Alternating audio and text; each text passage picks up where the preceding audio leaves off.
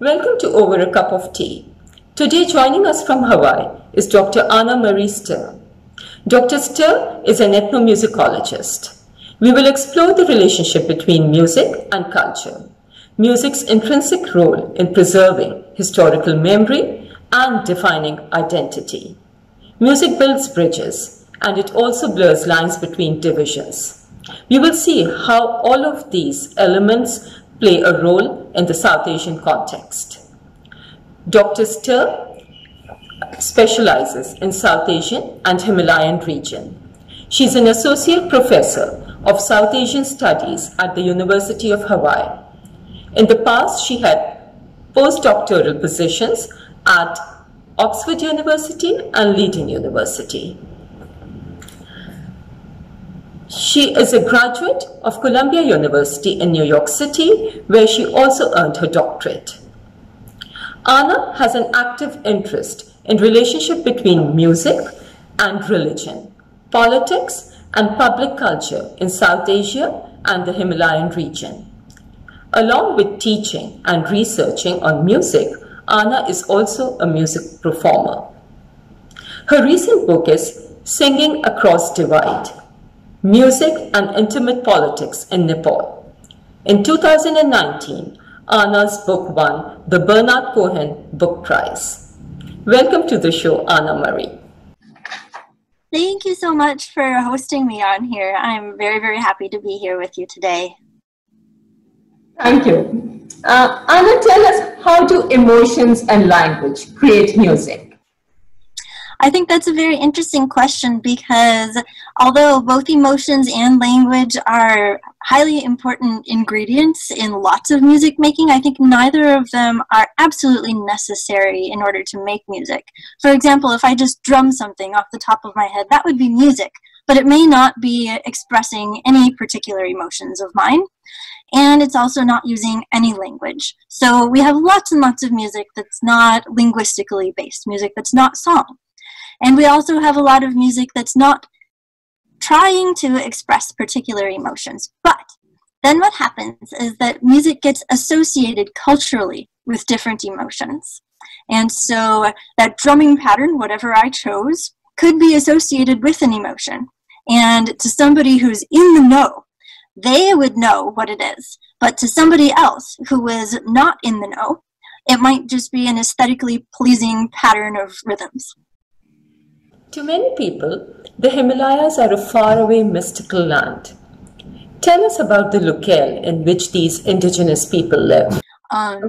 So there are lots of Janjati groups, Janjati ethnic groups or indigenous ethnic groups in every locale all over Nepal. They make up at least 35% of the population. I think it's between 35 and 36 in the 2011 census. And they hold a majority in 27 out of the country's 75 districts at the time of that census. So there are indigenous peoples all throughout Nepal. And I know that there are 126 languages officially on the census books in Nepal, and depending on how you count them up, there are quite possibly more. 180 is another number that I've heard thrown around. So many of them are indigenous languages, and that just gives you a sense of the sheer numbers and also diversity of all the different groups that there are. So the groups that I have done research with are groups that live in the hills and mountain regions primarily. At least that's where their ancestral homes are. Now they've moved wherever they feel like living all over the country and outside of the country as well, of course. And the groups that I worked with primarily for the book on Gauri singing, which we'll get to later, are the Gurung and Magar and some Tamang indigenous ethnic groups.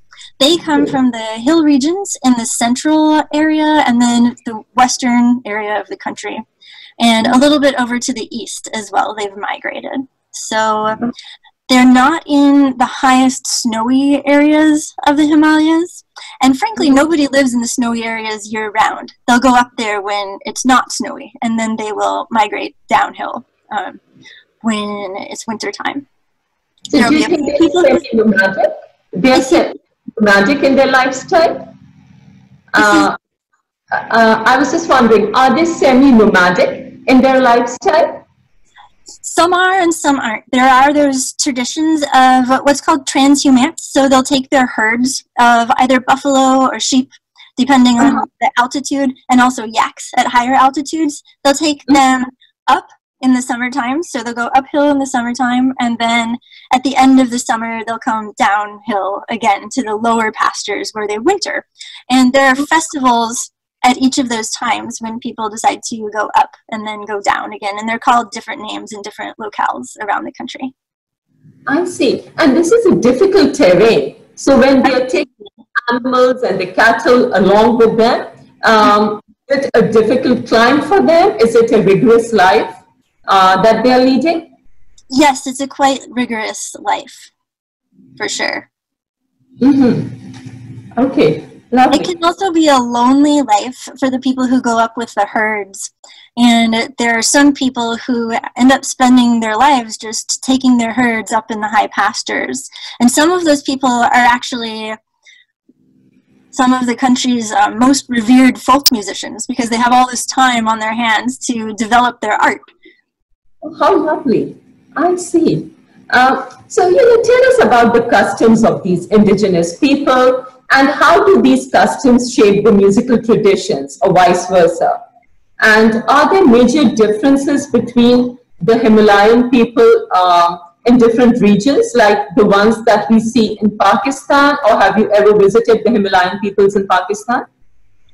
I have never been to Pakistan, but I have heard about ethnic groups in Pakistan and what life is like in places like Chitral and other mountainous regions of Pakistan. And a difference that I think I could point out between, this is a very, very general difference. Now, there are going to be many, many other differences, major cultural differences, but this general difference is also found between a lot of Nepal's indigenous groups and the dominant non-indigenous population, which is a much more free attitude towards interaction between men and women who are not of the same family, both pre-marital and after marriage. So young men and women are kind of expected to mix and mingle and do work in the fields together, and even meet at designated locales, either someone's house in the village or somewhere nearby but outside the village, for all night long singing and dancing gatherings. And these gatherings have also traditionally been a time when they plan group work parties. So, and they also did handwork, like weaving blankets or making baskets or other things to use in agricultural and home life. So they're really woven into the labor and life and social relations and gender relations, especially of Gurungs and mothers, who I worked with most closely. Oh, that's very interesting. So what you're telling us is that when they're weaving baskets, or they're embroidering, or they're doing on any of those vocations, they also sing. Is singing related to any of these traditions, the regular way of life that they lead? Absolutely. Singing is closely related to all forms of labor in rural indigenous people's lives in Nepal. So I mentioned what people might do when they were sitting down and taking rest after a long day of work in the fields. But they will also sing while working in the fields, or going to the forest to collect firewood or collect fodder for their animals. And also what I mentioned before, taking their animals to the high pastures. Music is a huge part of all of those labor activities. That's very interesting. Anna, what I understand is that music, people singing and people associating with music while working is probably a very South Asian way of life, or have you seen this in other parts of the world too? I've definitely seen it in other parts of the world as well. Okay, wonderful. That's very interesting. Tell us about the traditional Dori songs and the context in which they are sung. Yes, the Dori song. So Dori, you may know the word Doriauna, which is like repeat. And so that means something which is repeated, and in this case repeated among two people or two groups of people, as often happens. So what Dori is, just poetically, is two people or two groups of people improvising poetic couplets in song back and forth in a conversation. Oh, how interesting. And how often are Dori songs sung, in Nepal? I read in your book that they are sung when people are working in the fields, but are they also sung otherwise? They're sung when people are working in the fields, and especially at festivals and fairs. So like religious melas or anything that's a cause for people to get together. I've seen gurungs have long funerals. The funerals will go for 3 days and nights.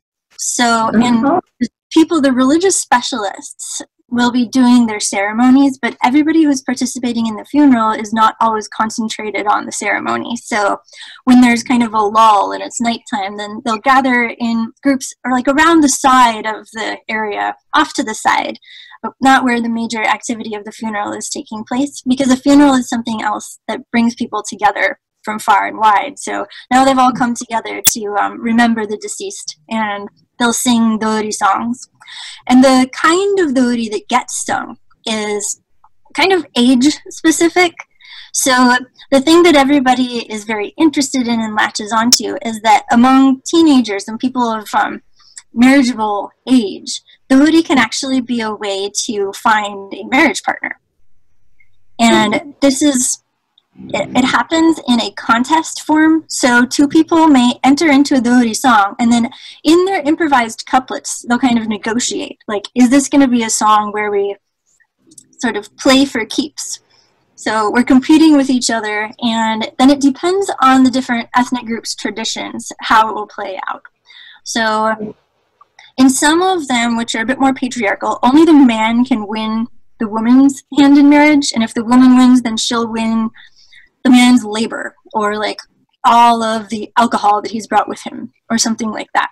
But in other ethnic groups' traditions, if the woman wins the Dori contest, she can also win the man's hand in marriage. And how you win, traditionally, is that you stump the other person. So you sing something which they cannot come up with an answer for. And if they go on for, some sort of amount of time without being able to come up with an answer, then you've won. Oh, that's very interesting. So do you think that most people know poetry or the basics of poetry? Because if people are making songs extempore, they probably are very good poets too. Yes, and the Dori genres are poetic genres that are used in other contexts as well. So people are very aware of these kinds of poetry and can come up with couplets. And even if they don't sing Dori, even if they're not singers, they may make up these kinds of couplets extempore just in talking with other members of their household or their friends just for fun.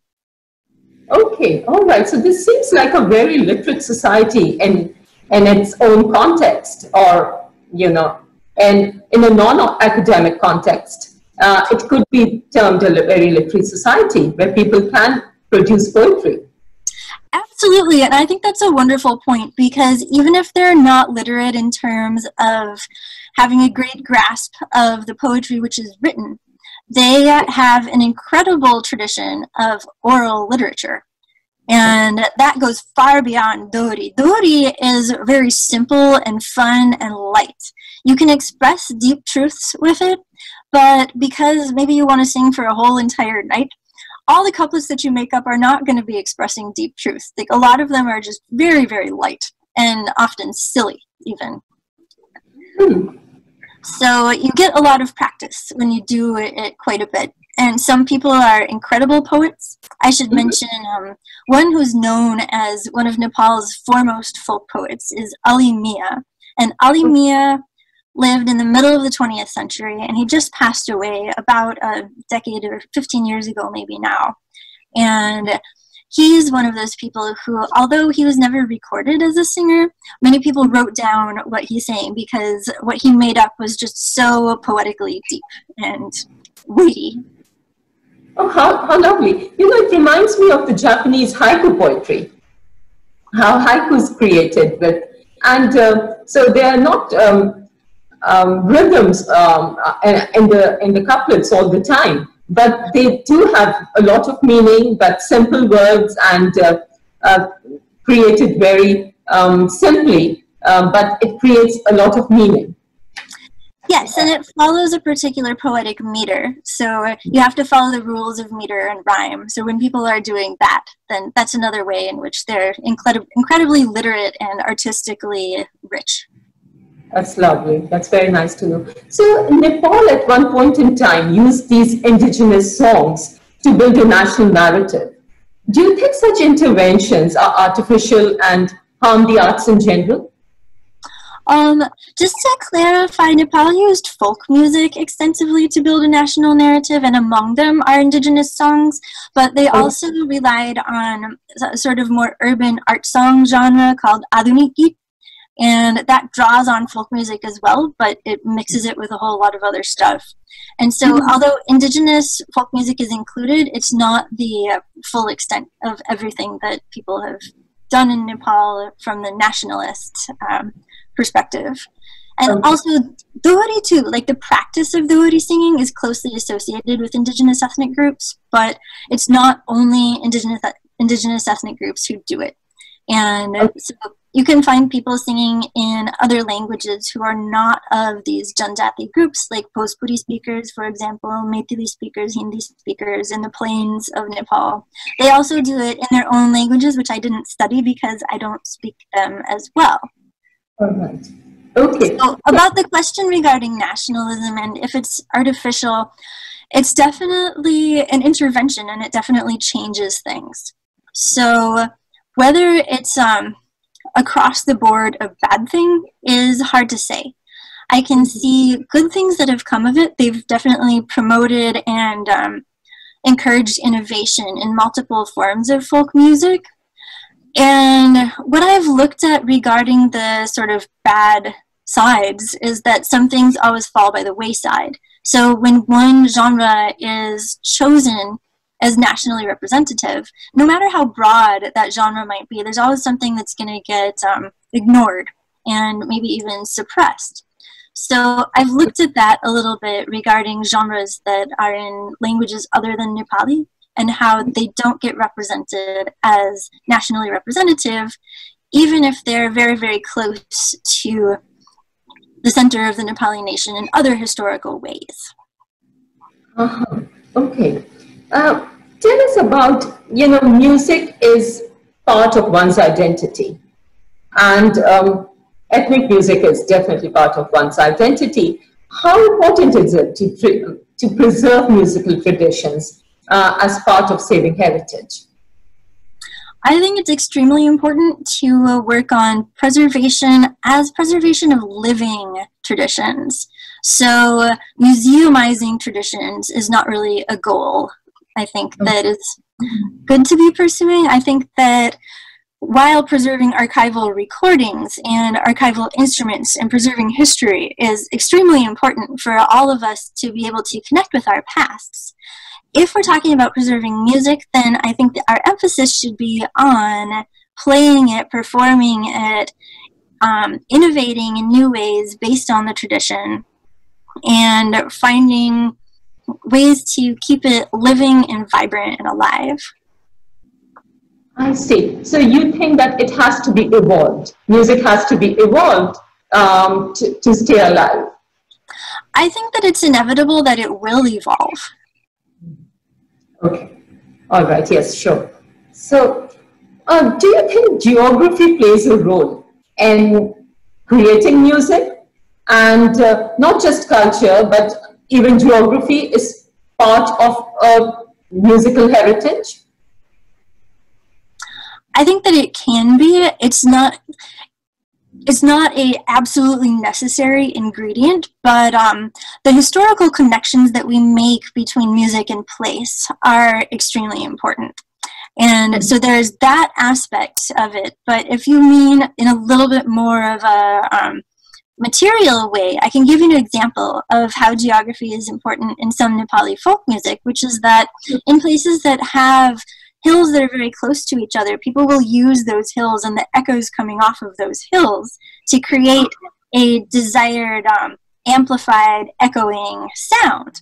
And then when they get to some place that's not in those hills, like say they move to the city, then they try to recreate that very sound electronically in a recording studio. So that aspect of geography is inherent to the musical sound that they want to make in order to evoke that hill setting. Oh, lovely. Yeah. So, Anna, you have studied South Asian music and you have taken lessons in South Asian classical music. And of course, you are an accomplished performer. I just wanted to ask you about the complexity of the ragas of the South Asian music.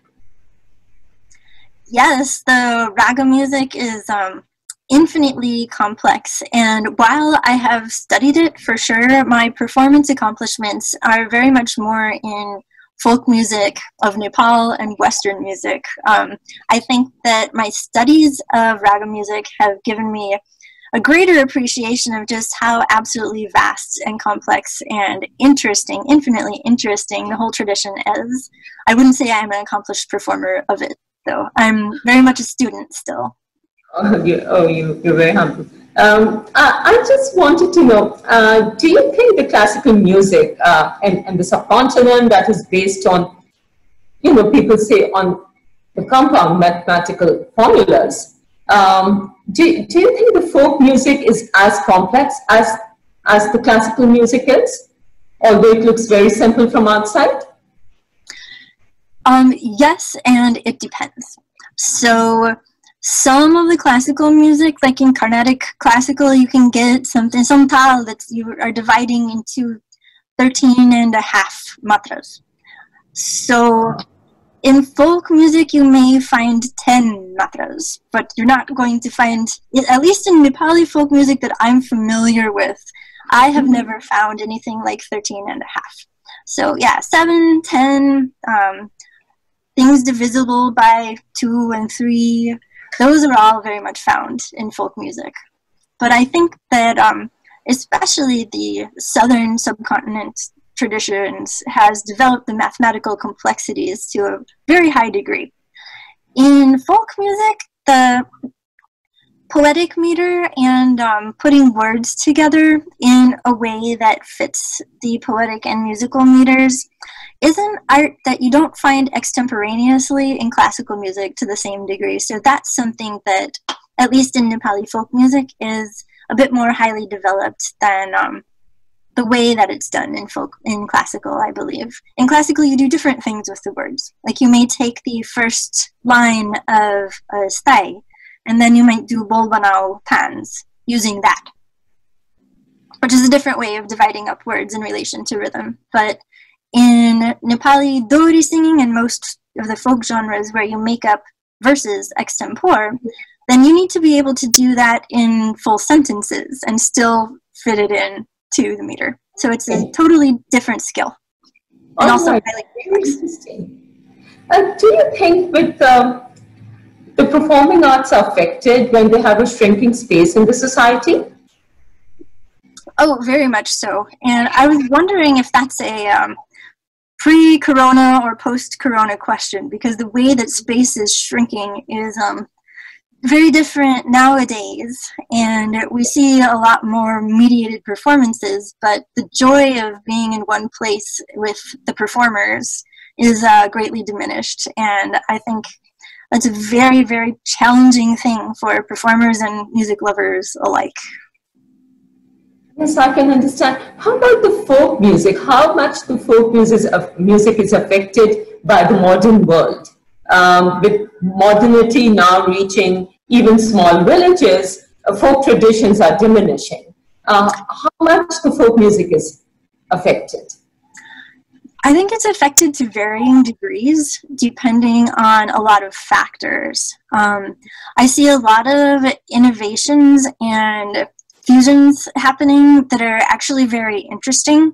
And some of them are more surface and others of them are deeper. What I might call more surface is if you keep the same sort of poetic meter and melodic and rhythmic style and you add on different instruments or different sort of solos, instrumental solos in between a vocal declamation of a verse, then that's sort of a surface change. But if you restructure a whole entire song or a whole entire dance, then that's a much deeper change. And I see both of those things going on. Both of them are interesting.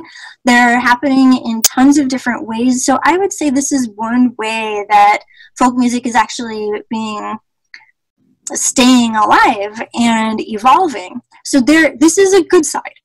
And I firmly believe in it, even if I don't prefer everybody's changes that they're making. I think in general, this is a very good side. I think that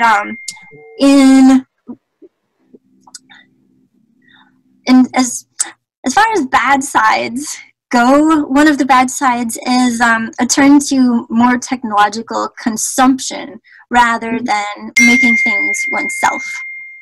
So I think engaging musically, it's a skill that everybody can learn. And when you get things coming to you on your mobile phone that are just so absolutely produced, it seems a bit challenging. And it seems like, even though, you know, this is supposed to be folk music, but it's recorded in an urban studio and it's got this hip-hop influenced music video, like, is this what we're supposed to do? Oh, we'll leave that to the professionals. Oh. And, you know, like, that's the kind of attitude that I hope people don't develop. Yes, I see traditions that are dying out. They're dying out in some places and not in others. So that is hard to tell what's going on, and it's hard to make judgments about. For example, there's a dance form called maruni, which has died out to a large extent in the ways that it used to be danced in Western Nepal. In Darjeeling, it is flourishing. It is absolutely flourishing. And I've talked to some people in Western Nepal, and they say it's coming back because we value this stuff. It makes us unique. So I think that people are coming to see that they have their own unique things that they should keep on doing, or at least base their own innovative new creations on. Well, that's very nice to know. Before we end, Anna, please tell us about your next project. Your book did so well, and it's a defining book on Dhuhri songs. What do you have in store for us? The next project, well, the project after the Dhuhri book has been to document the history of leftist political song in Nepal. So I've focused on song and dance. It's often bound up with theater as well. There's a great book that's just come out from a theater perspective. And so I'm really focusing on the song and dance, going back to about the 1950s up to the present day. And I've made one film about a people's singer named Khusiram Pakrin. My colleague bought this Yangtan in Nepal, and I finished this film at the end of 2019, and we've shown it in a couple of festivals. Oh, how lovely. Okay, so that's very interesting to know. Thank you so much, Anna. Thank you for your time, and this was a brilliant discussion. Ladies and gentlemen, Dr. Anna Stirr and her brilliant insight into music of the Himalayas.